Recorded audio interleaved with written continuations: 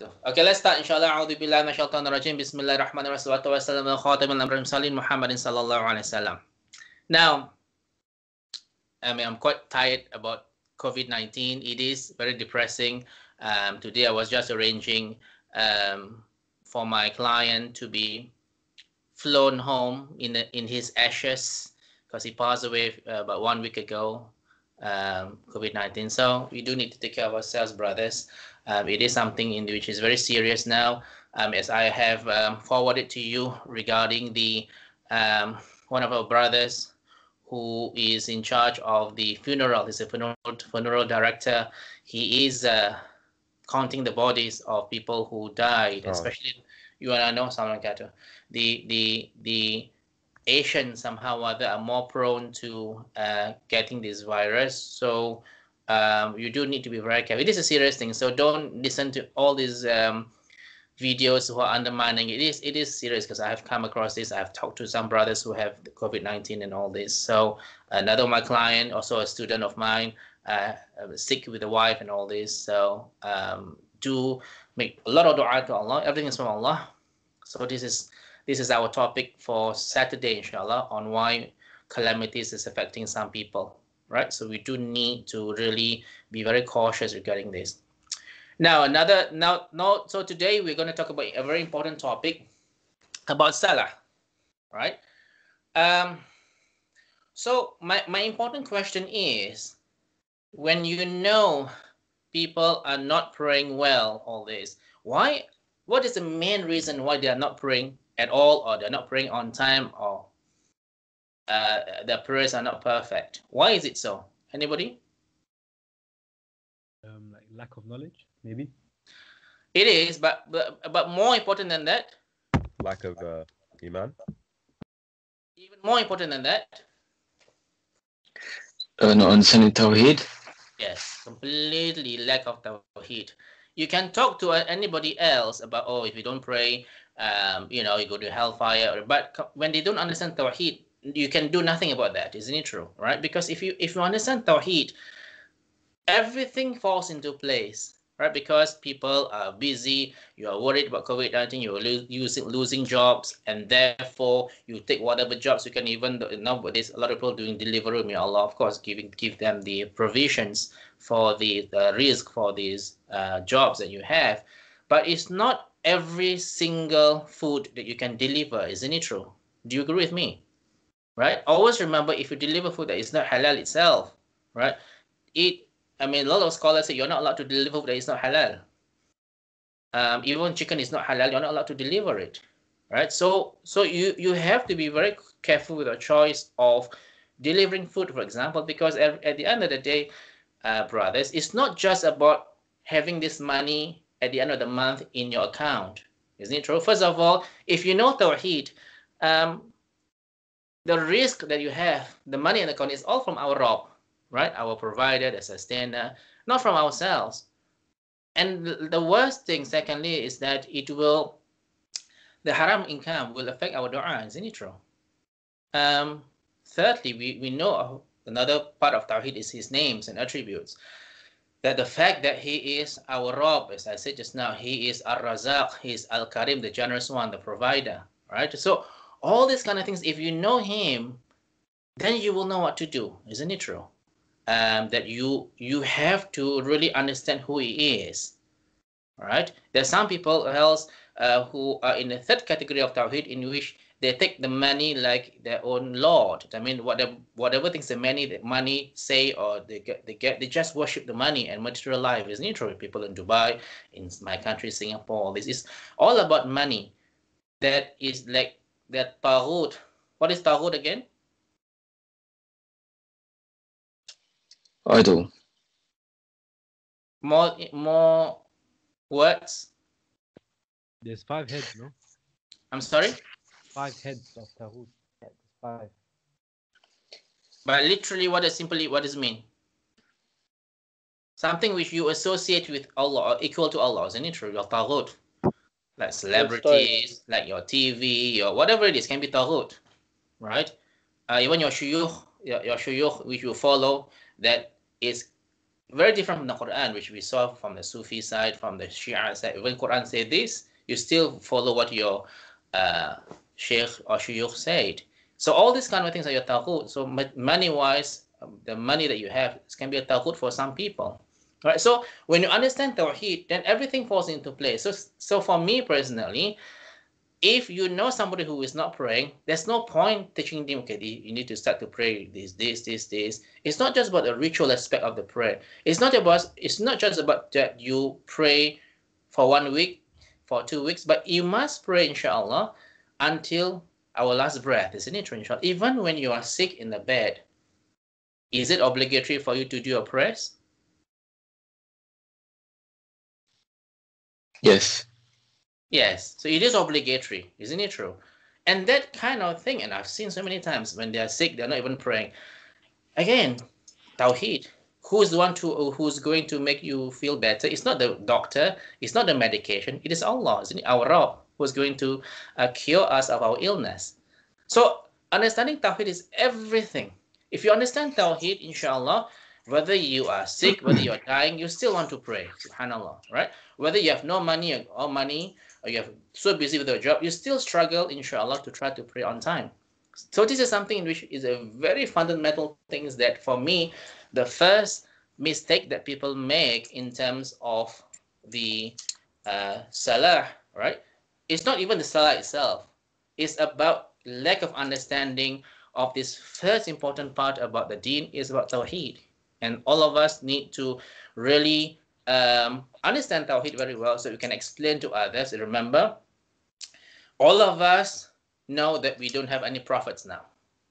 Right? We are the one who's supposed to enjoin good and forbid evil. Isn't it true? Right? That's why in Surah number 3, in verse number 104, Allah said, وَلْتَكُمْ مِنْكُمْ أُمَّةٌ يَدْعُونَ إِلَى الْخَيْرِ وَيَأْمُرُونَ بِالْمَعْرُوفِ وَيَنْهَوْنَ عَنِ الْمُنكَرِ وَأُولَٰئِكَ هُمُ الْمُفْلِحُونَ. And let there be among you a group of people inviting to all that is good, enjoining right and forbidding evil, and in this day for the successful ones. So it is our job, you and I, to remind others. Right? I mean, you and I know me. When you first talk to me, I always ask you about the prayer, and this is what Muhammad SAW always tell the people. Even in his last few hours of his life, he always said the prayer, as-salah, as-salah, always reminding us about the prayer, and something that we do need to really take care, because the first thing that we are going to be asked on the day of judgment is always the salah. Okay. Now, and we also understand the next fundamental part, the fundamental mistake that people made is this word in the Quran, aqimis salah. Why do I say so? But aqimis salah is this mistake, because people think that, again, this is in relation to translation in the Quran itself. People translate it as just performing salah. Aqimis salah is not just about performing salah, it's about fulfilling all the relevant requirements of a prayer. Right? The most important part about the prayer is about that you should have, of course, besides the knowledge of the prayer, you must not do all these bid'ah innovations and all this. You must have this thing called khushu'. And you know, khushu' means, brothers? Submissiveness. Sorry, I can't hear you. Submissiveness. Submissiveness, surrender to Allah, right? Remember in Surah number 23, verse number 1, قَدْ أَفْلَحَ الْمُؤْمِنُونَ. Successful indeed are the believers. Who are these people? The first criteria, الَّذِينَ هُمْ فِي صَلَاتِهِمْ خَاشِعُونَ. In Surah number 23, verse number 2 now, right? The first quality, our criteria of a person who is successful, means in Jannah, inshallah, are those who are able to pray with khushu'. So these are so when you say aqimis salah in many verses of the Quran, so it's not just about, that's it, done and dusted, I did my prayer, then I look forward to the next one. It's not just about doing it for the sake of doing. You need to fulfill all the criteria of the prayer. As I said before, you need to have knowledge. It's not just about doing the prayer and with wrong knowledge. And I said this without any disrespect to any of your parents. Prophet Muhammad SAW did say, right, Sallu kama ra'aytumuni usalli. That means pray as if you have seen me pray. Not pray as if you see your parents pray, not pray as if you see your grandfather pray, but pray as if you are seeing me praying. That means literally our prayer, inshallah, should emulate the prayer of Prophet Muhammad sallallahu alaihi wasallam. Isn't it true? In terms of what to say, in terms of the timing, as best as we can, inshallah. Right? So this is very fundamental thing that we need to understand. That the knowledge that you have, they must have a foundation from the Quran and authentic hadith. For example, in my culture, for example, I don't know why many people, when they start to pray, what did they do? They will say this intention out loud. So, for example, they say don't know what they say, something about intention, right? And now I do something about intention loudly. So the question now is this, right? We discussed before many times. In acts of worship, everything is haram, not allowed, unless you find a source in the Quran and in authentic hadith. So I can't say anything or do anything if I don't have this source, or can't find the source in the Quran or in authentic hadith. I cannot simply give an excuse, oh, actually it's my imam who told me this, or actually my mom taught me this. And I've heard it so many times, right, that yeah, I did because my parents taught me that, right? And it's completely wrong. You have to remember this, right? For example, in my culture, again, when you sit your, so they will say, Allahumma salli ala Muhammad, no, Allahumma salli ala Sayyidina Muhammad wa ala Ali Sayyidina Muhammad. So they add the word Sayyidina, which means like a master, right? Now, if you look at the hadith, is there anything that Muhammad said to put Sayyidina there? No, right? So you should not add in anything extra, even though it may glorify the Prophet status as a master, which is true. But he taught us, and whatever things that he taught us all come from Allah. So we do need to stick strictly to what we see in the Quran and authentic hadith. At the same time, we follow Muhammad sallallahu alaihi wasallam prayer. So when he taught us, or he taught the Muslims to pray and the Sahaba to pray, it must be very similar to what we are doing now. It cannot be completely different. Then if not, then we end up committing an act of innovation, right? That will completely be disallowing you and I to enter paradise, because innovation is a huge thing. Shaitan loves innovation. We know about this. It's one of his favorites, because innovation is something that a person would not actually ask Allah to forgiveness, because to him he did the right thing, right? In major minor sins, you know there's a sin, so you feel very guilty. You would want to ask Allah for forgiveness. But this innovation, something in which you think, oh, everybody's doing it. Everybody's before they say their prayer, they do their prayer, before they say Allahu Akbar, they will say, now why do something, intentions loud. And you just follow, right? So do be careful in this, brothers, because, as I said just now, Muhammad said, right, Sallu kama ra'aytumuni usalli. Pray as you see me pray. So that is how we are supposed to perform our prayer, right? Not according to sources, even from our parents, that has no evidence at all. If you know that, and if you know that what you have done is completely, or it may be different from the Sunnah, then it is your duty to change, isn't it true? You can't completely, or you can't insist on following what your parents have taught you, right? Because, for example, in Surah number 5, if I'm not mistaken, in verse number 104, right? Because in Surah number 5, in verse number 104, some people were insisting to follow what they have been taught by their forefathers, right? Let's go through this surah. We have been through this before a few times, right? وَإِذَا قِيلَ لَهُمْ تَعَالَوْا إِلَى مَا أَنزَلَ اللَّهُ وَإِلَى الرَّسُولِ قَالُوا حَسْبُنَا مَا وَجَدْنَا عَلَيْهِ آبَاءَنَا. And when it is said to them, come to what Allah has revealed and unto the Messenger sallallahu alaihi wasallam, they say, enough for us, in which we find our forefathers are doing, right? And this is something very fundamental, and it's difficult for me sometimes to correct the people in my side of the world, because for them it has been ingrained in themselves. But subhanallah, wrong is wrong. You cannot justify the wrongness that you do, right? That is why Muhammad sallallahu alaihi wasallam, Allah has came up after the last sermon of Muhammad sallallahu alaihi wasallam. He gave this beautiful a verse in Surah number 5, verse number 3. Is it Al-Yawma akmaltu lakum dinakum wa atmamtu alaykum ni'mati wa raditu lakum Islam Madina. This day I have perfected your religion for you. I have completed my favors for you, and I've made Islam as your way of life. So technically, Islam was complete. So it's not up to you and I to add something, yeah, in terms of your prayer, in order to either beautify it or trying to make it better according to you, because the prayer has been taught to us perfectly by Prophet Muhammad sallallahu alaihi wasallam. So just stick to or follow the things that we have in authentic hadith, right? So that's very important for all of us to understand. Now, any questions so far, brothers? Okay, so if no question, let's move forward about other things in which I haven't even come to the prayer yet. What are the mistakes? So these are the things that people are always not understanding. Brothers, for example, if you yourself find that it's difficult for me to pray 5 times a day, it's difficult for me to extract myself from my work, always come back to Tawheed again. Perhaps your understanding of Tawheed is not good enough. Because if you understand Tawheed completely, your work, your boss is not important. Most important thing is our Rabb. Isn't it true? So it's something you have to find your own solution.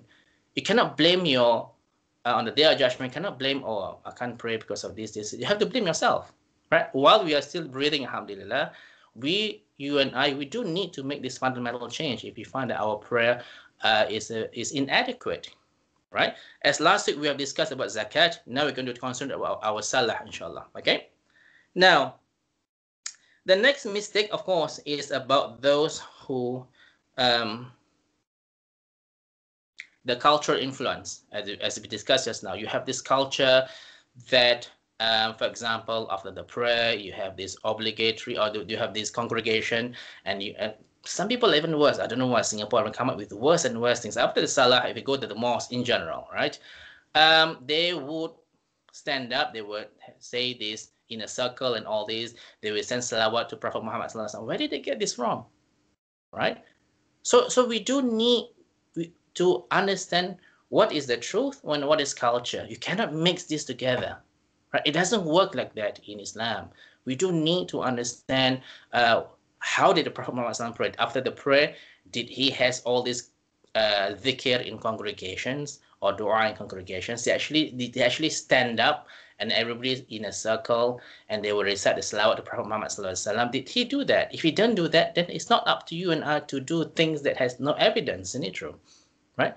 So sometimes your culture and my culture sometimes are very, very deviant in terms of the practice of our salah.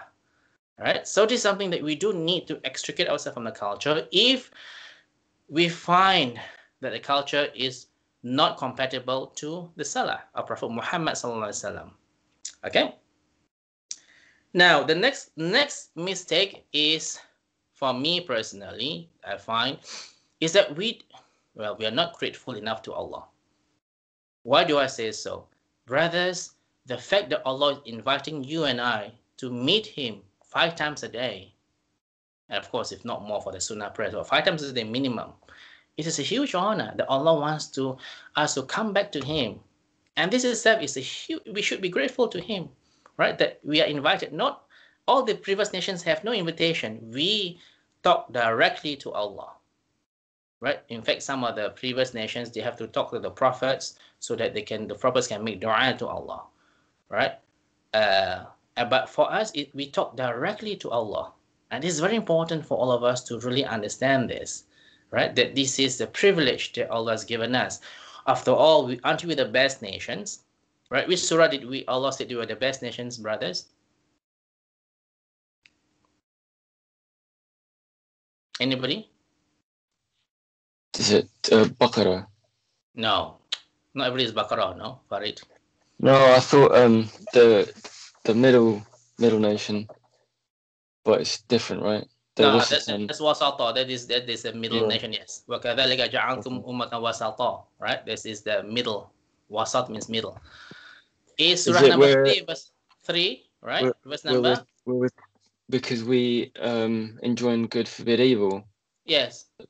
Yeah. But in surah number 3, verse 110, it's a huge honor for you and I kuntum khayra ummatin ukhrijat linnas ta'muruna bil ma'ruf wa tanhauna 'anil munkar wa tu'minuna billah. You are the best nations ever raised up for mankind. Because why? Because you enjoy good, forbid evil, and you believe in Allah. Right? So, as I said just now, we have no more prophets to seek for us to seek guidance or to tell the people about the do's and the don'ts. It's up to us. That's why we are the best nations, because it is incumbent upon you and I, inshallah, to remind others about the truth, right? About Islam, about Salah, about fasting, and all this. Okay, so one of the things in which a common mistake is that you do not make the Salah as the center of your activities.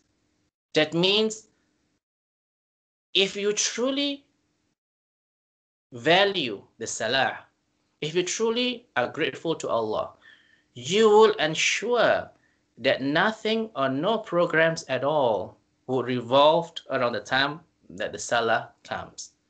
And you make this, and you will look forward to this moment of meeting with Allah. And this is so important, that it's not just about, okay, to get it over and done with. Oh, okay, I have about 5 minutes. Then that's the time I do my prayer. Or worst thing, right? You have all this football, right, in the summer and all this sometimes. Oh, okay, we only pray. We'll pray when it comes to halftime, right? Then we can pray. Subhanallah, where is the importance of Allah in your life? And all of us must really reflect upon it ourselves, right? The Salah must be the center or the core of your activities. You and I should, subhanallah, alhamdulillah, first of all, not just be grateful to Allah, but look forward to meeting with Allah all the time. And we must prepare ourselves. Okay, I have only half an hour to do my work until the next prayer. I better do work quickly. And then make sure you try to do on time, inshallah. Remember, Allah said, I think in Surah number 2, verse number 238, Hafidhu ala salawatin wa salatil wusta. Guard strictly your prayer, especially the middle prayer. And we know the middle prayer is the Asar prayer. Right? The Asar prayer, we're going to talk about later, inshallah. Asar prayer is so important. If you miss the Asar prayer, it's as if you you lost your family and your property, right? In the authentic hadith. So we do need to ensure that our Salah prayer especially is no excuse. No matter how busy you are, allocate a time and don't be like hypocrites. What did hypocrites do? Brothers in hadith, you know this. They leave last minute, Sheikh. Last minute of the when Yes. Salat. They pray just before Asar prayer, right? Just before sunset, and even then they do it just very quickly, right? And this is how the hypocrites pray, right? The only another part of the Quran on the Hadith is that it was stated that they only pray to be seen by men, right? And they don't remember Allah much. It's just a show, and we cannot do this. One of the things that how we know that our prayer is sincere, inshallah, is that whether you pray alone or you pray in a congregation in the mosque, the amount of khushu' and the excitement to meet Allah, the amount of preparation is the same. Doesn't mean that people are seeing you in the mosque and you have more khushu' and you're praying alone completely, nobody knows you, right? So there's the speed, you pray within 3 minutes to finish everything. You are not even focusing on your recitations because nobody sees you anyway, right? So you don't care. Allah is Al-Alim, the All-Knower. Allah is Al-Basir, the All-Seer. Al-Khabir, the All-Aware. Allah knows everything. Right? So again, Tawheed again is neutral. Right? If you know Tawheed, nothing else will bother you. You will want to focus on our meeting with Allah. Okay, so do ensure, inshallah, that you look forward to the prayer. I mean, for me personally, for example, morning prayer, right? Morning, sometimes you want to go to the toilet and all this. I make sure that, okay, I'm going to meet Allah. So I would wear my perfumes, I would dress nicely, and not even the button should be like this when you pray. Because, subhanAllah, you're meeting Allah. I'm not saying you can't do prayer like this, of course, but you are meeting your Creator. How can you not dress properly, button up, right? Make sure everything is nice, right? Wear socks, hair is combed properly, right? And this is how you should do. It's neutral. If you have an appointment with the Prime Minister, number 10 with the Queen Elizabeth, or even with your own boss, as if you're going to to dress with one button untied like this and meet your boss. Isn't it true? But this now you're meeting Allah. You have to have this image in you that okay, I want to go to meet Allah. I would wear my perfume. I would dress nicely. I make sure that nothing distracts me. Right? I will make sure that inshallah that I'm able to focus properly. Right? The temperature must not be so cold. If it's cold, I need to wear my socks so that I can have khushu in Allah. Isn't it true? Right? Because you must prepare to face Allah, inshallah, with the most fullest focus and concentration, which is khushu. Right? Nothing should distract you. If you know that, well, in the other room, the TV is on, you need to switch it off. So the environment must be perfect. And this is very important for you and I to prepare to feel. And this is the mistake that people are doing. Assalamu alaikum. Right? That you are completely thinking that you're talking to nobody else. It's just a ritual that you are doing. It's completely wrong. Right? Even when we do our prayer, we know for we discussed this a few times. Now, quiz question, right? And you know this, I hope, yeah? That when we say Alhamdulillah Rabbil Alameen, what is Allah answering us? What is his answer? Right. My servant has praised me. Yes. So when we say Ar-Rahman Ar-Rahim, what is Allah's answer? He has glorified me. Malik Yawmiddin. He has he's noticed that I am the owner. That all to him. So me he's exalting me, to putting me on a high state, right? Yeah. When we say Iyyaka na'budu wa iyyaka nasta'in. Then he says, whatever my servant will ask for, I shall give him. Well, it's a bit exaggerated, isn't it true? This is between me and my servant servant shall have what he asked for. 9 out of 10. Okay, 8.5. And then when you say Ihdina siratal mustaqim antil dhalin, what's Allah's answer? Same thing. This is between me and my servant, and my servant shall have what he asks for. So what we're asking for is this guidance, isn't it true? Not just any guidance. We want that straight path. Okay, quiz question. What is the straight path? Brothers, I discussed this last week.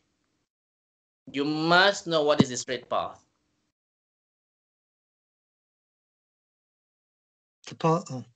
It is Salat al-Mustaqim, isn't it? The Salat, It is. But what is the straight path? It is very detailed in some surah, in one of the surah we discussed last week.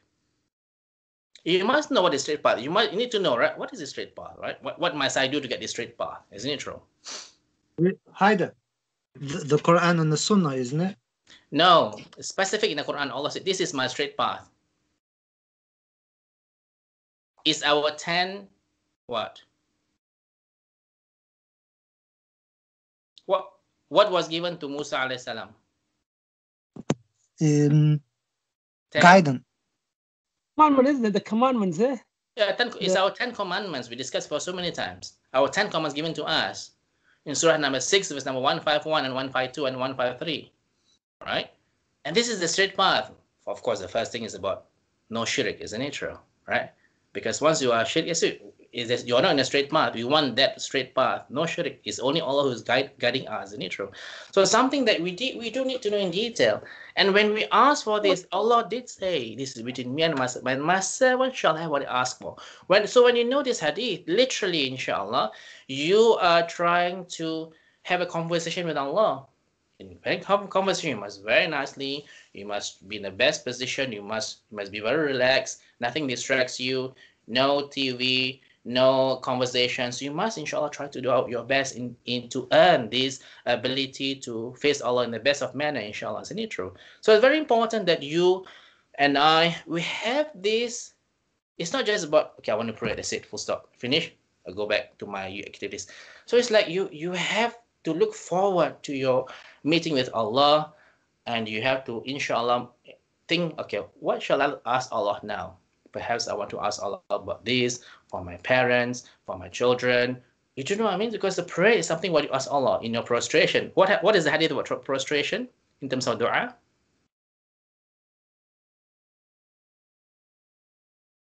Brothers? It's one of the best places to make dua. Yeah, but what's the hadith? You are correct. You're not wrong. What is the hadith? You're the closest. You're the closest to Allah, in terms of worship. So you're the closest to Allah, and then therefore make many du'a, isn't it true? Make a lot of du'a. This is an authentic hadith. Muhammad sallallahu alaihi wasallam said the closest the person is to Allah is in his prostration. So therefore, make plenty of supplications, right? So all I'm trying to say is not just about that bodily movements and ritual of prayer. It's a lot of preparations. It's a lot of excitement. I want to meet Allah. Alhamdulillah, right? At least I'm invited by Allah. Always remember, if you are not praying, brothers, you have not been invited by Allah. Full stop. What a wonderful thing that Allah is inviting us. Despite our mistakes, despite our sins, despite our numerous shortcomings, Allah still invite you and I to pray, and it's a huge thing, right? Because once our last breath, our soul is at the throat, finished, game over, isn't it true? No repentance accepted.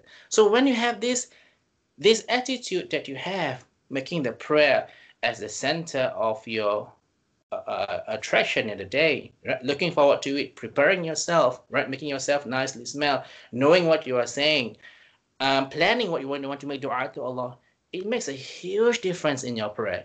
And this is something a lot of people are not aware of this, because people think that, okay, this is just prayer, that's it. Once I knew I only got 5 minutes, right? I have to go to work after this. Quickly do the prayer, rush, and come back again. How can the prayer be accepted in some of these prayers when you are rushing through things? Right? Remember one of the prayer. What is the hadith about a prayer when Muhammad sallallahu alaihi wasallam was asking this person to repeat 3 times? What did he do?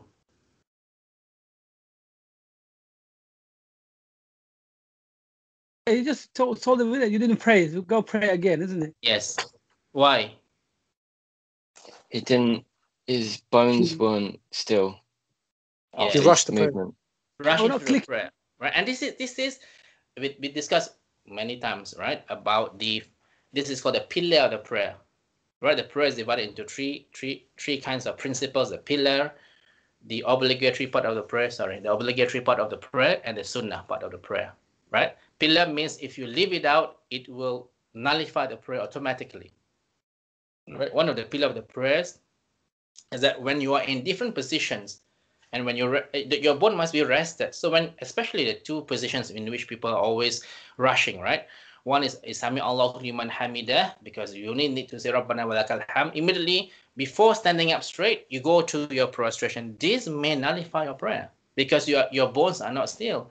Another position is in between 2 prostrations, right? Again, some people just say Rabbi Ghfirli, which is valid, of course. Twice Rabbi Ghfirli. But by the time you finish this, quickly before you stand, you are saying Rabbi Ghfirli, you already go to your next position in which your bones were not resting fully, and that will invalidate your prayer. What a waste if your prayer is invalidated. Brothers, on the day of judgment, what are we going to say?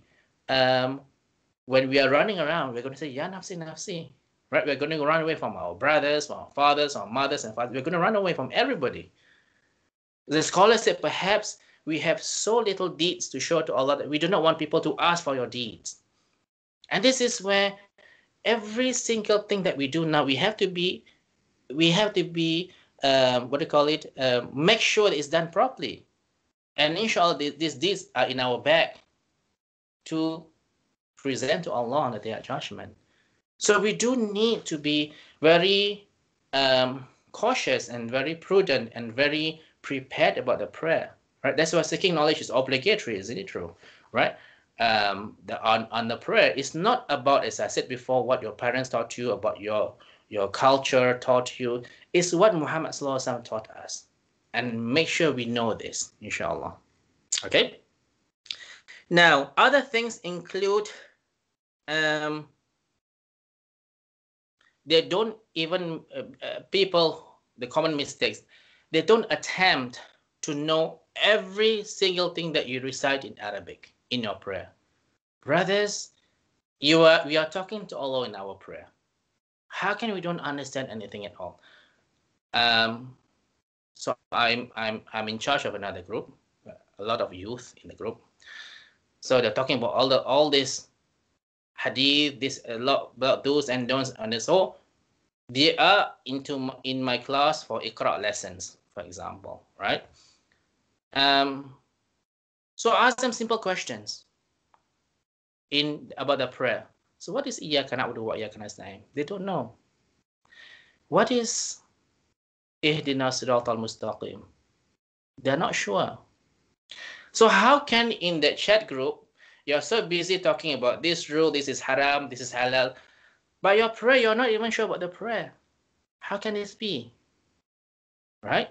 We need to know every single thing that we say. It's not difficult, inshallah, isn't it true? You just need to put in effort, firstly, ask Allah to help you, inshallah, and make sure you repeat it again and again, inshallah. It's not difficult. But the fact that people, and this is where sometimes some people have been taught, especially the reverts, right? That, oh, it's okay, do it in Arabic first. Make sure you memorize in Arabic, then you know the meaning later. No, know the meaning first, then you say in Arabic. That is much more effective in terms because you are communicating to Allah in your prayer. Okay? Now, the next mistake, haven't even touched the prayer at all. All right? The next mistake people make, brothers, is that, well, ever since you were small, you only know Qul Huwallah, Al-Falaq, An-Nas. So 30 years later, you got married, you got children, you only know Qul Huwallah, Al-Falaq, An-Nas. That's it. No attempt to know more things. No attempt to know more. Even that, right? If you ask them, so how is this? What did it, for example, in the Al-Ikhlas, right? Qul Huwallahu Ahad. So why is there a Qul there? Nobody knows. How can it be? Because this, for example, Al-Ikhlas, it is equivalent to 1/3 of the Quran, right? You don't need to know everything, because then you can feel when you recite this Qul Huwallahu Ahad. Why do I say Qul? Something must have happened, isn't it true? That the verse was revealed, Qul. If you do not know this, you have lost a huge effect of this surah, in which, as I said, it is equivalent to 1/3 of the Quran in authentic hadith, because it's all about tawheed, isn't it true? Right? So you do need to know how it was revealed, how in those times the Prophet Muhammad was surrounded by the Quraysh, right? Because they were all boasting about their lords. Oh, my Lord, my God is Lat, my God is Uzza. And suddenly they turned to Prophet Muhammad and asked him, so Muhammad, tell us, who is your God? We want to know. Qul. Allah revealed immediately, say to them, Huwallahu Ahad. He is Allah. Ahad, one and only. No Lat, no Uzzat, no multiple gods. Right? There's only one. Allahu Samad. Right? Allah is a self-sufficient master. He need not be maintained. Like all your laws, you need to brush them, you need to paint them, you need to, any kinds of broken things. I remember, brothers, my colleague is a non-Muslim, right? He got this tattoo, and then subhanallah, because when I pray, I need to cover up. Then one day, the cover suddenly pushed the statue, a small statue, down, and it broke. How can I explain to her? It says, oh, sorry, I broke your God. How can your God be broken? Right? Isn't your God that you pray to supposed to help you? And this is what happened that I couldn't explain to her. I did, of course. So this is the thing that As-Samad means eternal ones, that is self-sufficient. He does not need any one of us to maintain him, but he maintains all of us. Lam yalid wa lam yulad. He wasn't born, nor would he give birth, or could he give birth? Walam yakul lahu kufuwan ahad. There's no equivalent to him. So when you know this, when you feel from the heart, completely, that's why it is a 1/3 of the Quran, because it explains everything about Allah. Right? So when you know this, then when you say in your salah, even it's such a short verse, it has a huge impact.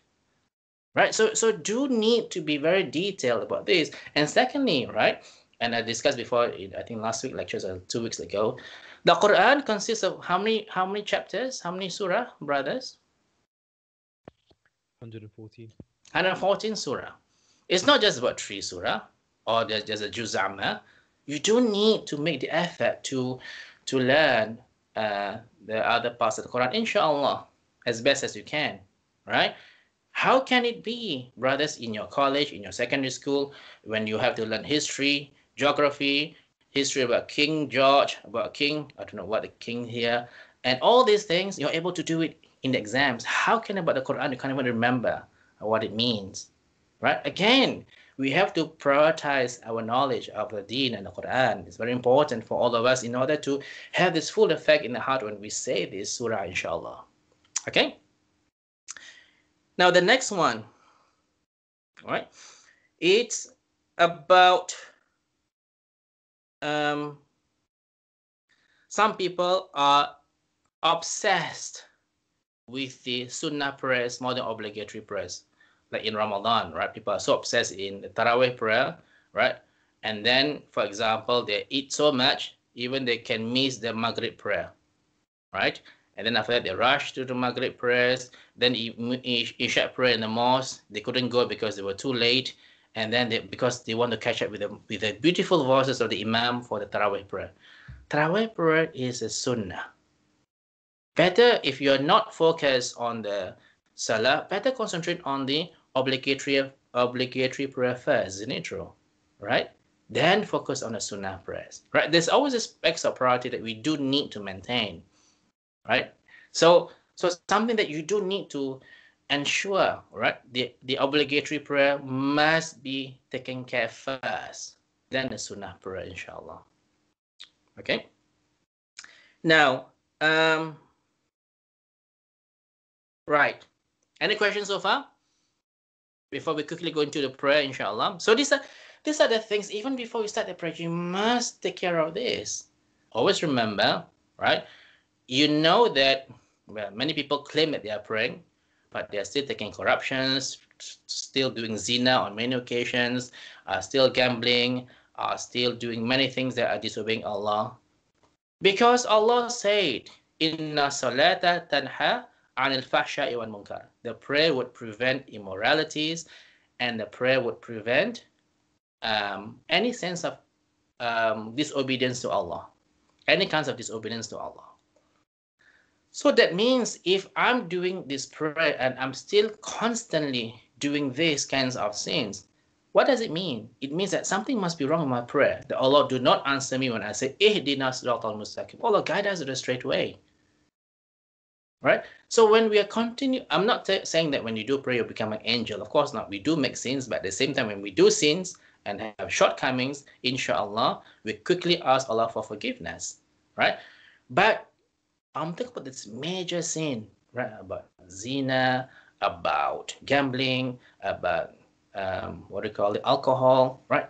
If we have people are corruptions, people are still doing this, then something must be wrong with our prayers, isn't it true? Because Allah wouldn't lie to us.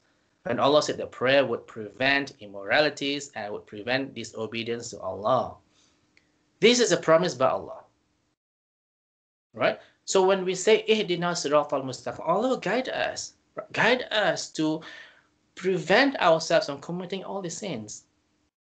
So do understand this, that if you are still committing major sins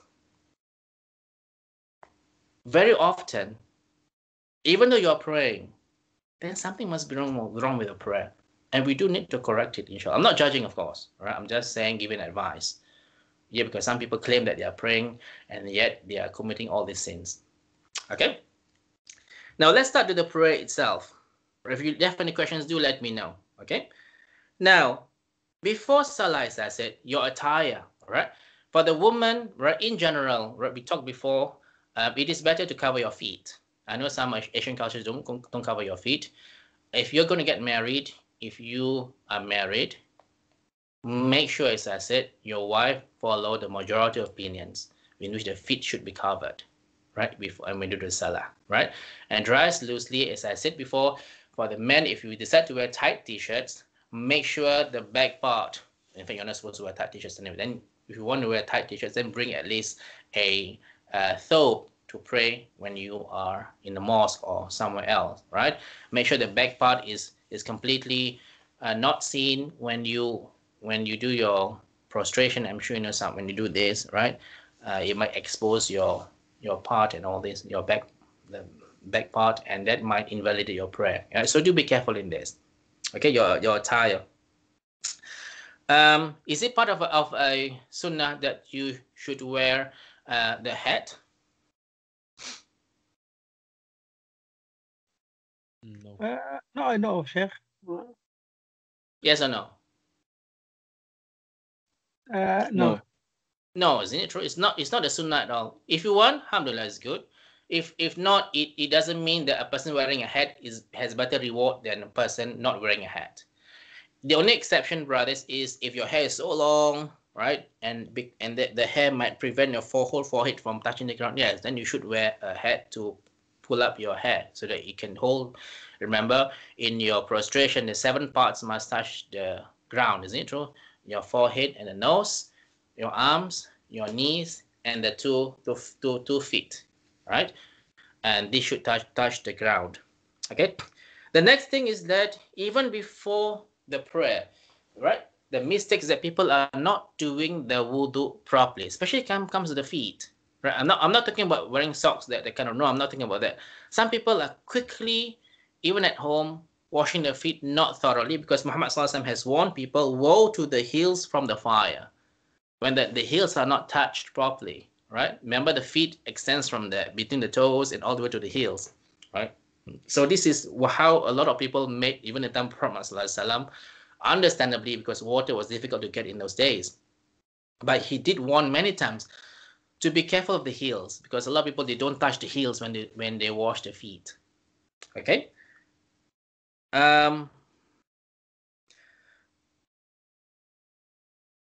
next one, of course, in your brothers, when your wudu, please do not waste so much water. You do not need to switch on to the fullest volume. Remember, I'm sure you have seen how Muhammad SAW do the wudu, isn't it true? Have you seen it, the video? I mean, someone, of course, not him, as in one of the scholars, have showed how he do the salah. I do the wudu, right? Have you seen it? Anybody? I will show you the video one day, inshallah, right? Very soon, inshallah. Remind me, please. It's just using a small bowl of water, isn't it true? Right? A small bowl of water, and it's not about the amount of water. It's about the pressure that you use. If you clean your car, if you just from far, you have this hose, the water goes into the car, and that's about it. Would your car be clean? No. It's about wiping it clean and all this, isn't it true? Yeah. So he used he used just a small amount of water. Alhamdulillah. Right. So don't be wasteful. People in Yemen and some parts of the world in Africa are not even having water. So don't be wasteful with this water. Right. And also, I'm saying this to myself also. You do not need to waste water by, okay, at night when you wake up, right? I need to on the water first, make sure it's warm. That a lot of water has flown, then warm, then you take wudu after 2-3 minutes. What is the hadith about having wudu in difficult conditions, including having cold water? Sorry? Your with the rock. But isn't it, Sheikh, your sin has been forgiven as well, isn't it? Like difficulties. Is that I remind you again by posting this the hadith, inshallah. I think your status be raised, inshallah, right? One of the things is that when you wudu in difficult conditions has been interpreted as one of them is in cold conditions, like now we're having now, right? So even if the water is cold, just do the wudu, inshallah, and that will wake you up. Why you want to waste water? Switch it on first for a few minutes, and then we'll let the water waste to flow. And then when a bit warm, then you do it. Remember this hadith, because it's authentic, inshallah, that in difficult conditions when you do wudu, your status will be elevated, inshallah. Okay. Again, we talked about not praying on time, right? Doesn't mean, brothers, right? And I say this to myself especially, When you have Dhuhr from about 12:15, Asr is about 1:45. Doesn't mean that, as I said just now, that you can pray at 1:30. You can, of course, but it reflects very badly on you, isn't it true? Because when Allah is waiting for you, when there is the adhan, because adhan is always there, whether you hear it or not, adhan is always there. Hayya ala salah, come to the prayer. Hayya ala falah, come to the success, come to Jannah, inshallah. What are you doing? You're sitting on your computer, doing your work. You are still busy with other things. I mean, even though, alhamdulillah, you are allowed to do that before until at least until Asr, but we should always rush to meet Allah, isn't it true? The one who is going to provide us with the provisions at the end of the day, provisions in Jannah, inshallah, who are going to provide us with many, many things. Eyes from Allah, ears from Allah, hands from our Rabb, legs from our Rabb, and yet you are busy with other things than facing Allah. Right? So something which we do need to make this effort to really prioritize our prayer. Of course, once in a while, right? Perhaps, but not all the time. You prioritize your work. When it comes to prayer time, you are not prioritizing to meet Allah. Okay. Any questions so far, brothers?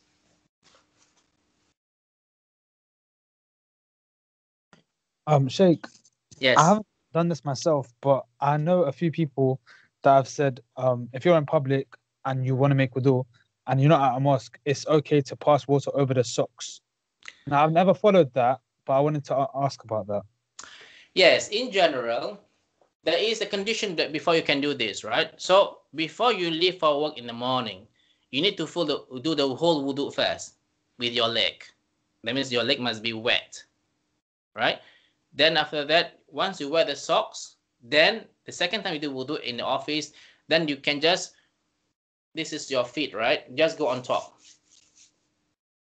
It's not to wet your socks, it's just to wipe your socks. Always remember this. You're allowed to. A lot of scholars nowadays, they did say also, it's not just about the leather socks. In any socks, as long as a certain thickness.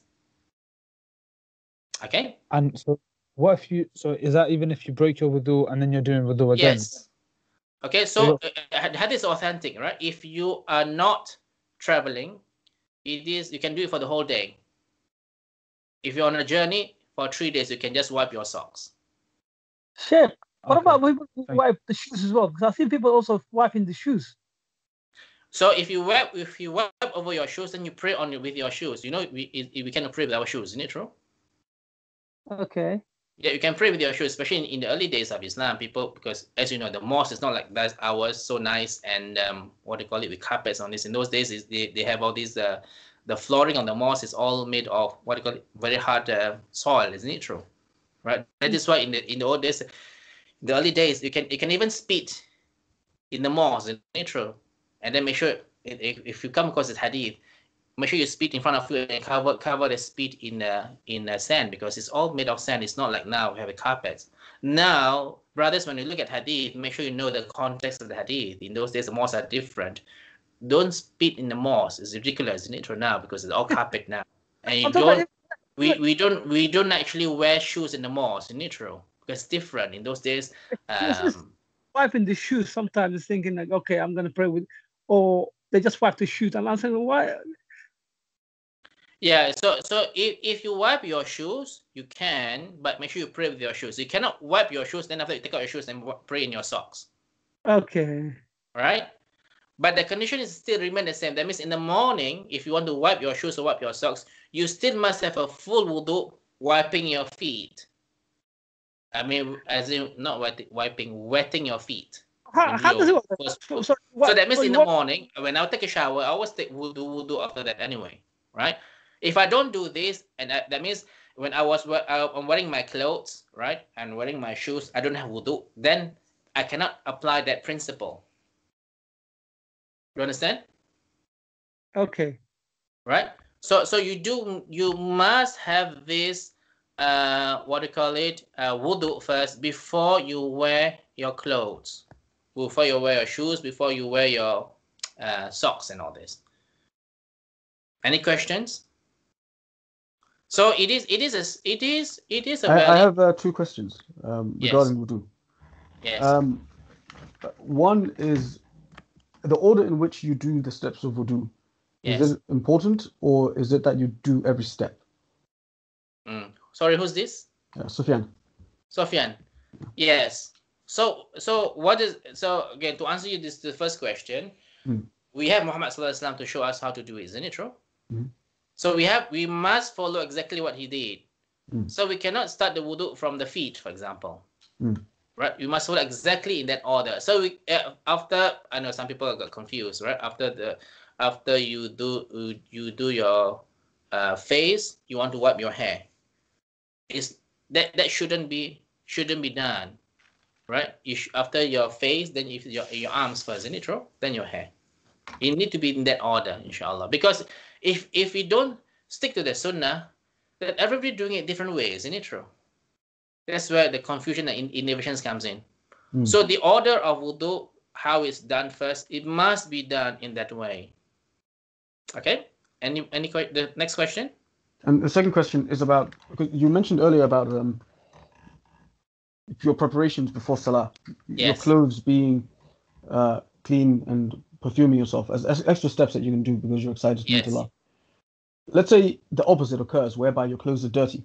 Does Yes. that affect the validity of your Salah, or it's No, it doesn't affect. But you won't feel nice, isn't it true? But brothers, very good question, because I do have people who give an excuse to me, because sometimes when I see my clients, I always invite them, come, let's pray together. One of them will say, oh, I'm not clean enough. If you got no perfume, just pray, right? Because you have to pray on time. You cannot use this as an excuse. I need to pray at home, go and clean myself, then I pray, right? I mean, alhamdulillah, the most important thing you do a wudu, that's it, right? It's not perfect as the one who wear perfume, right? Wear nicer clothes and all this, but it's still accepted, of course, inshallah. All right. Does this answer the question? yes, alhamdulillah. Thank you. Okay, alhamdulillah. Anybody got any more questions, brothers? Okay, let's continue, inshallah. So this wudu is very important, right? So make sure we do it properly. Now, question we asked questions before, right? For the brothers, and this is where you do need, again, I'm not disrespecting any scholars, of course, right? You do need to remember that we are not in a Muslim country, right? Because if you were asked any scholars, like from Islam QA, right, they would say, for brothers, it is obligatory for us to go to the mosque. Now, in my opinion, my humble opinion is that, yes, if I'm a Muslim country, Pakistan, Malaysia, Indonesia, Saudi Arabia, it is obligatory for us men to go to the mosque, because mosques are very close, right? Within 100 meters is a mosque, and the work that we do, inshallah, I mean, is expected that you and I would go to the mosque to pray on time, inshallah, right? But we are in UK, it's a bit different. So it's not fair for the scholars to say, oh no, brothers, you must go to the mosque all the time. Some areas are very dangerous to walk, right? Secondly, some mosques are even half an hour away. How can I expect it to be, especially in when you're at work, something? So I think if you are in somewhere like London Bridge and all this, it's quite difficult to find a mosque nearby, right? So do understand that we are in a non-Muslim country, right? Do our best, of course. I'm talking about pre-COVID-19. COVID-19 for me personally, I avoid praying except for Friday prayers because of the immensity of the pandemic now. We are in a quite crucial stage, brothers. I've heard many clients and even my own students having COVID-19. I've sent food to them, and I know how it's affecting many people. At this moment, I think about 2 or 3 people are positive and they have a high fever and all this. Do be careful, right? Especially when you have loved ones in your home and all this, that you need to protect the old elderly ones in your families and all this. So do be careful at this stage, right, about praying in the mosque. But Fridays, usually, if you can, right, go to the mosque. Some mosques are closed, then again, right, do whatever things you can in the house, praying the whole prayer. Okay. Now, during Salah, right, the common mistake people make, as I said just now, firstly is the loud intention. Intention is in the heart. Firstly, intention doesn't mean that you have to say, I intend to pray the whole prayer for the sake of Allah only. There's no certain terms that you can use. You can just say Zuhur, full stop, right? But you do need to make a correct intention. You shouldn't make an Asar prayer intention when actually is Zuhur. And it's quite confusing now because the prayer times are very close. So do be careful about the prayer, the intention that you make, right? Intention is in the heart. It's not uttered out loud, and there's no format about it, because even when we do wudu, we do need to make intention, isn't it true? So it's not about, when I eat an apple, I didn't say, need not say I intend to eat this apple. No, it's automatically I want to eat this apple, right? So it's same thing as intention, right? Just need to know the name of the, if you can, of course, the name of the prayer, and then you do the prayer without reciting it loud. Okay. Another mistake about the prayer, of course, is the khushu'. Khushu' means complete submission, complete surrender to Allah. That you and I, we have to try to attempt to do the khushu' as best as we can, because the percentage of reward is according to our percentage of khushu'. So if in hadith you and I know, that Muhammad himself even said perhaps the person can gain only 50, 40, 30, 20, and 10% of the whole prayer. So literally the best percentage of any one of us can do is merely 50%, right?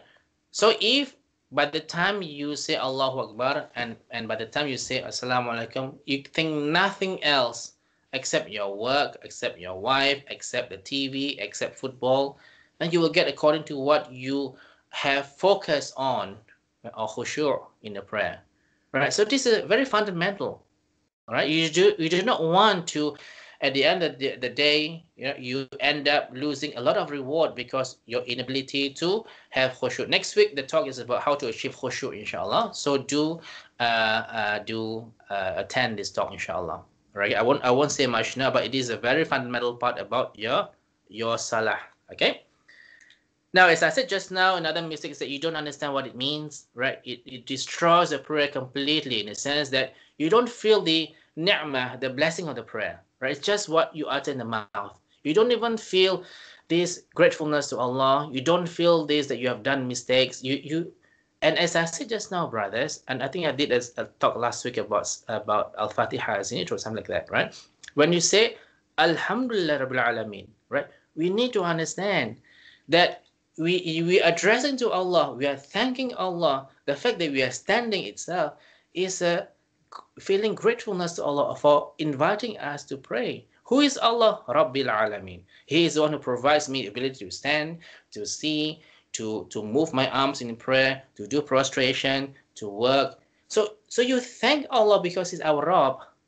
And we thank Allah, alhamdulillah, that we are still breathing, that He's guiding us to the prayer. Without His guidance, we would not be praying. So all this will always be jumping in my mind when I say Alhamdulillah Rabbil Alamin. It's all in my mind. This feeling of gratefulness, this, without Him, I won't be here, right? And this hope, inshallah, that this gratefulness will lead me into Jannah. When we say Ar-Rahman Ar-Rahim, again, for me, in my heart, I will always say, Ya Allah, right? I've done so many things, right? And you have promised to be merciful to me. And again, it's my hope that Allah forgive all my sins and shortcomings is in my heart. But when I say Malik Yawmiddin in my heart, I will say, oh, I have to face Him, and I have to be accountable to Him for every single details of my life. Am I ready to face Him? If I'm not ready, then I need to quickly rectify things to face Allah, because on the day of judgment, it's only Allah who will judge us, nobody else, right? So this is the thing that is always in my mind. So other things, when we say other parts of the Quran recitation, it's always in my mind this is how khushu' comes in, right? That you are thinking about things in relation to our relationship with Allah, inshallah. So this is very important, brothers, that we understand what we are saying. Not just ends in the mouth, but we feel in the heart the pain of disobeying Allah. Because when a person may truly understood that the one whom we disobeyed or we are sinning, right, is the one, it's not a matter, we didn't know about hadith. It's not about the smallness of the sin. It's about the greatness of one whom we have disobeyed. It's quite a lot of painful and a lot of regret and a lot of ashamed about the things that we have done to disobey him. At the same time, he did give us so many things. Remember, we talked before in Surah number 14, verse number 31. وَآتَاكُم مِّن كُلِّ مَا سَأَلْتُمُوهُ وَإِن تَعُودُوا نِعْمَةَ اللَّهِ لَا تُحْصُوهَا إِنَّ الْإِنسَانَ لَظَلُومٌ كَفَّارٌ. He gave you all that you asked of him. And if you were to count the blessings of Allah, never will you be able to count them. Indeed, mankind is an extreme wrongdoer, a disbeliever. Sorry, 14, verse number 34. All right? So this is something which we always have this, when you pray, this is always, alhamdulillah, it's a bit of wake-up call that, well, we have all this dunya outside the prayer time, right? We have to focus on this. When it comes to prayer time, come back to Allah, right? And then when we disperse, focus on what we have to do. And the next prayer time, come back to Allah. And this is a huge beauty, right? How can the Christians compare to us in the sense that they, if they think that they're in the right path, but their religion is only once a week in the church, whereas ours is always communicating with Allah, asking for His forgiveness, acknowledging that He's the most gracious, the most merciful, right? Asking Him constantly to guide us. So there's a lot of contact with Allah, and this is how we are so privileged, alhamdulillah, and that we have to thank Allah for giving us this privilege to meet Him all the time. Okay.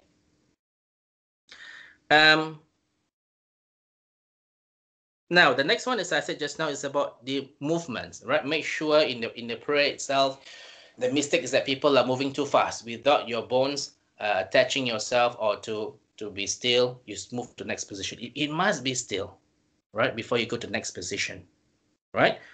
Too many unnecessary movements. We discussed before, brothers, there are 5 kinds of movements that people do in a prayer. First of all, the movements that is obligatory. What movements are obligatory, brothers? A person doing a prayer.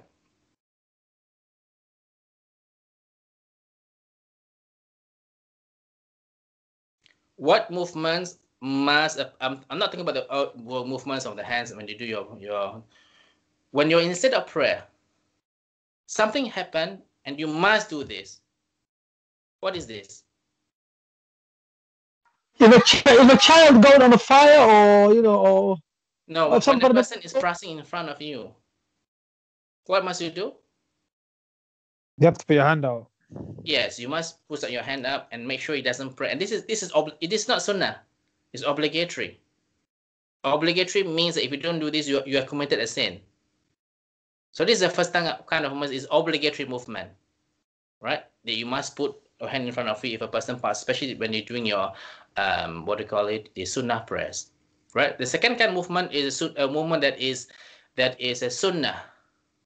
What is a sunnah movement? For example, when there's a gap, right? What is hadith of filling up the gaps? Let's say you're praying, somebody in front of you want to go to the toilet, so you went to the toilet, there's a gap there, just in front of you, right? What is the hadith when you fill up the gaps? Allah will elevate our ranks in Jannah. It's a huge thing, right? And even if it's sunnah, it's a huge thing that you and I will fill up the rows, inshallah.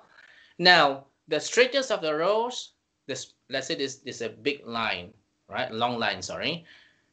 Who do you follow? The one on my right, the one on my left, or let's say this is the center. I'll follow the center. The center. Always the center, right? So always remember this. So don't follow the one up, because it always get confusing, right? Always follow the center. So if the center is on my left, so I need to make sure that I don't care about them, because they need to follow the center. So if everybody can have that kind of knowledge, they know that everybody must follow the center. Center of that means the imam is here, the center, for example, that everybody must follow the center 2 people to be in a straight row. Okay. Now, any questions so far? Yes. You mentioned somebody leaving to go to the toilet, for example. Yes. What is one to do if you're in the middle of the row and you need to go to the bathroom? then I'm afraid that you just need to go to the same row. Just go to the side. Let's say the mosque, like the Regent Smart Mosque, right? Go to the side and you go to the.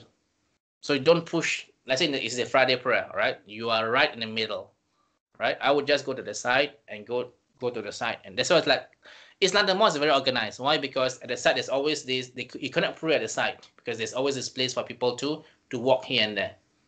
But you mentioned that if somebody crosses in front of you, it is your obligation to stop them. To put your Yeah, hand but up. in obligatory prayers, where is the sutra? The imam.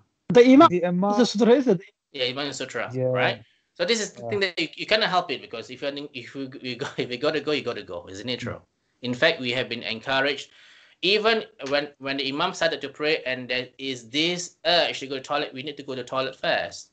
It's okay we missed 1 or 2 rak'ah. You should go to the toilet first rather than this is where khushu comes in, right? You cannot you're crossing your legs and then you thinking about toilet rather than about Allah. But Okay. Sheikh, like, realistically, if we need to use the bathroom, then we're gonna have to do wudu again. Aren't we Yes. likely to miss the whole prayer? Yes. But what is That's- it? What is the intention? What is the hadith about intention? I don't know. If you have an intention to do good, and you did not do that good deed, then you get the reward of the whole prayer, isn't it true? Or the whole deed, Yeah. right? But then after that, you still have to do the prayer, right? Yeah, of course, yeah. So Yeah. if I had intention to go to the Regent's Park Mosque to pray Ma'asar, and because of underground as usual, it was late, delayed, and all this, and I missed the whole prayer, I still get the reward of the whole prayer. Wait, Ustaz, Yes, you know about what you just said? I have a question. yes, Let's say it wasn't your fault. So you were on your way, you left your house early, you were on your way to the Jama, but yes, there was like a car crash and there Yes. was heavy traffic yes, and you couldn't get there on time for yes, the Jumu'ah prayer. yes. Does that count as a sin? No, because as I said about the intention, right? The intention, if you have intention to do a good deed and you did not do the good deed, Yes. through no fault of yours, right? Then you will get the reward of the whole deed, whole deed. But if through the fault of yours, for example, I live in the time that I leave, go to Central Mosque, maybe take about 1 hour. Jumu'ah, for example, is about 12 o'clock. Then I leave at about 11:30. It's my fault, isn't it true? Right? I don't expect to get reward because, well, I leave late anyway, right? But if I leave the mosque, to go to the mosque for example, about 10:30, I have 1.5 hours, I'm still late. Through no fault of mine, from qadar of Allah, of course, then I get the reward, inshallah, of the Jumu'ah. Okay? No, sorry, I need to come back to the movements. So we talk about obligatory movements, which is to prevent people from passing in front of you. Second one is the movements of which is sunnah, which is to fill up the gaps. What is the movement that is allowed? Is for example, it is when your mobile phone rings, right? I don't understand in many cultures, right? They let the phone ring because I'm not allowed to move. You should pick up the phone, switch it off. Don't look who calls, right?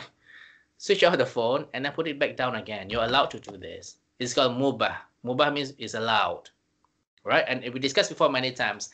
If you're praying alone in the house, your wife or your mother knock you at the door, and the door is very close by. My door is very very close by here, for example, right? I can just let's say Qibla is I just move sideways, open the door. It's in hadith, right? Open the door and that's it, and continue to pray again. As long as my face do not leave the Qibla direction. So if my door is behind, I cannot turn around, and that's it. I will invalid my prayer. I just need to go backwards and open the door, and then continue with my prayer. Okay, this is called movement that is mubah or allowed, right? Now, what are movements that is makruh? Makruh means disliked.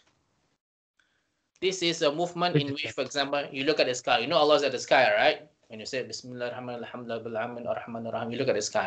You think that you're talking to Allah, the sky. This is makruh. In fact, Muhammad SAW said in the hadith, if you look at the sky too often and you pray, Allah will take away your eyes. Isn't it true? In the authentic hadith, right? So this is makruh, disliked. What is a movement that is completely haram, not allowed? Anybody? Too many Fidgeting too much. too many movements. Again, we go to Umrah, you will see, right? People wearing the scarf, the beard. You do this, a scarf, and you raise a beard again, right? Too many movements makes it haram and may invalidate your prayer. So you do have to be careful with this, right? So something in which, example I forgot to mention was about, let's say your child is crying. You are allowed to pick up the child and continue praying. And this is mubah, this is allowed. Okay, any questions, brothers? Okay, so these are the movements in which you do need to understand, right? That we are allowed to do. Now, waswas. What is waswas? Whispering from the shaitan. Yes, do take note of this. It would sometimes affect your khushu'. Isn't it true? Right? We also know there's a shaitan called Khanzab. What would Khanzab do, brothers? Khanzab would open, in his hadith, inshallah, right? Authentic hadith, would open up your buttocks. Disgusting. Put your buttocks and you will feel as if you have passed wind. Actually, you have not. It is Khanzab. This is waswas, and shaitan is always trying to make sure you are distracted, right? And I've seen, I don't know back, but I'm sure you may know one or two people in the mosque, in central mosque, keep on saying, Bismillah, Bismillah, Bismillah, Alhamdulillah, Alhamdulillah, because this is waswas, thinking that your Bismillah Rahman Rahim is not good enough. You need to repeat again, and all this. And it is a thing that you do need to overcome with this waswas, right? The whisperings of shaitan. That is why. sin though, Ustad. It is. I'm sure you know, right? We won't mention names, of course, right? Saying this again and again and again and again. This is waswas, all right? You only need to say once, and this is a real problem to some people, right? Especially when they take wudu, and I know people take wudu 10 minutes. Right? I thought they're doing ghusl in the mosque, right? 10 minutes, because every time I have to do it again because it's not good enough, and then I have to repeat again, and then it is affect some people. So may Allah help them, right? Some people from this waswas, wismus or shaitan. Shaitan loves these people, right? That they are able to distract them. Okay. So Sheikh, so yes. So you know how sometimes when you're talking, you're like your breath goes by the end of the sentence, and like the word doesn't. You know how like when we're praying, we like pray very quietly to ourselves. Yes. But if the word doesn't come out completely, that's like it's okay, isn't it? Because it's we're saying it. It's the intention of saying.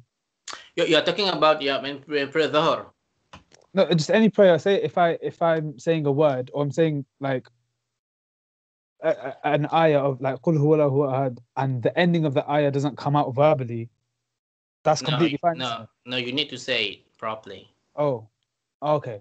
Right. Okay, never mind. Because that will really change the meaning sometimes, right?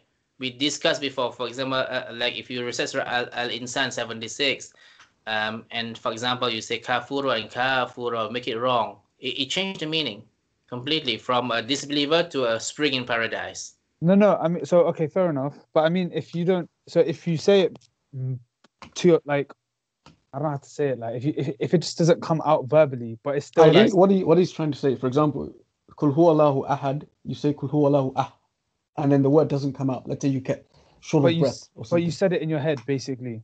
Like the intention. So verbally, would you need to correct that? Because you do need to correct that, definitely. Okay, all right. Everything needs to come out clearly. But of course, not. This is another mistake, right? People are saying this so loud that you can hear, the next door can hear. Right? It's so distracting, right? So you do need to make sure when you say something, it is clear, right? But so the loudness such that it does not disturb the one on your right and on your left, right? Because how can you have khushu when people are, doing so loud, right? And this is the mistakes that people make. But you do need to make it very, very clear because it does affect the meanings and all this. Okay. Okay. Thank you. Now, straight rows, right? You do need to maintain straight rows, right? I don't understand why people are not doing. In pre-COVID times, it is sunnah to make sure that there's shoulder to shoulder, feet to feet is neutral, if you can, right? This is important for you to maintain because it's a sunnah that's why some scholars say, well, because it's dangerous now, because that's why you pray 1 meter by 1 meter now, right? But in an ideal way, you do need to pray shoulder to shoulder because of, again, you want to prevent shaitan from coming to your ears and whispering to you, isn't it true? So maintaining khushu is very important, that you prevent shaitan from coming in between you and your neighbor. Okay?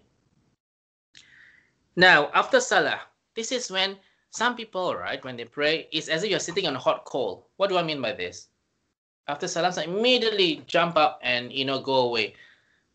You do need to really thank Allah, isn't it true? First of all, why do you say astaghfirullah?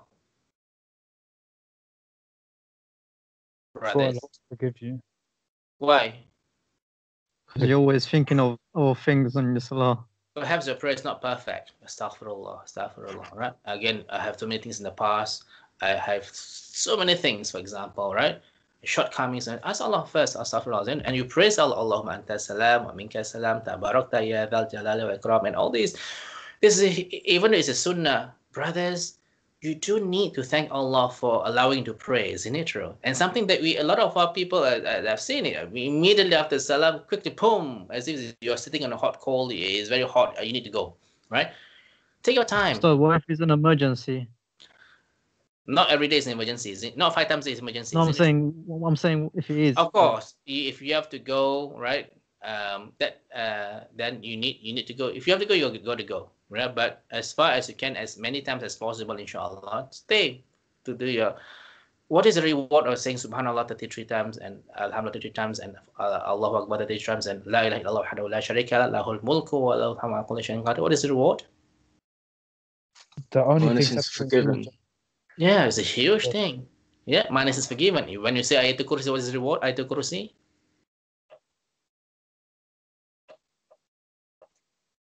What is the reward? Ayatul Kursi? Is that the only thing separating you from death, from Jannah, is death? Yes. Okay, Right? next. And as long as you in that state of prayer, the angels will still making dua for you for forgiveness. Can you imagine?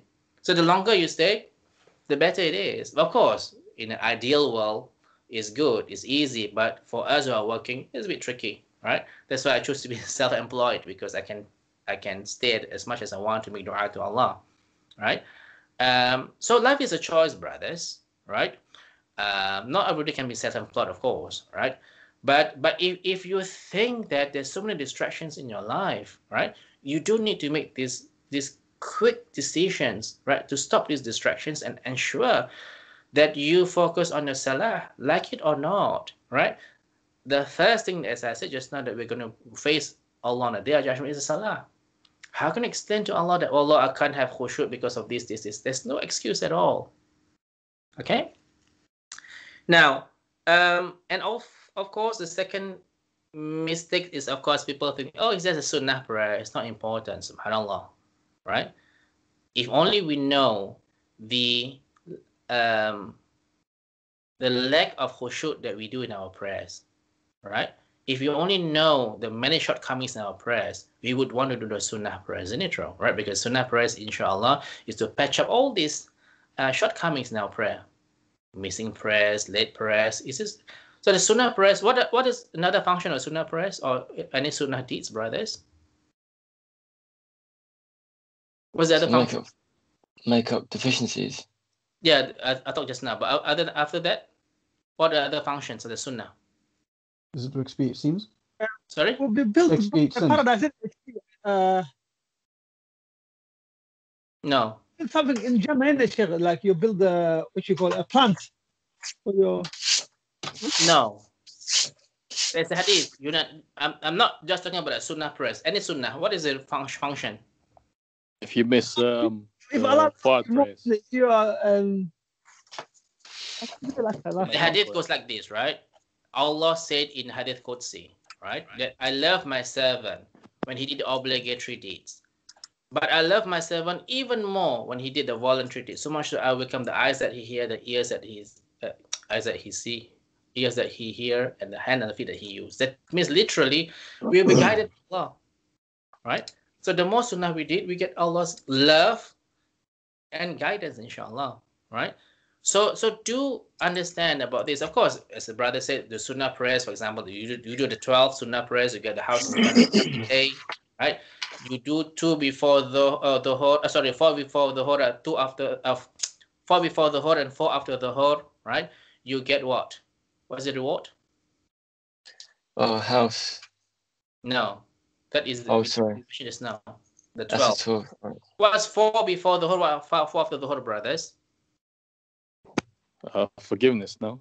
Like Almost Bilal. there. Protection from punishment of the hellfire.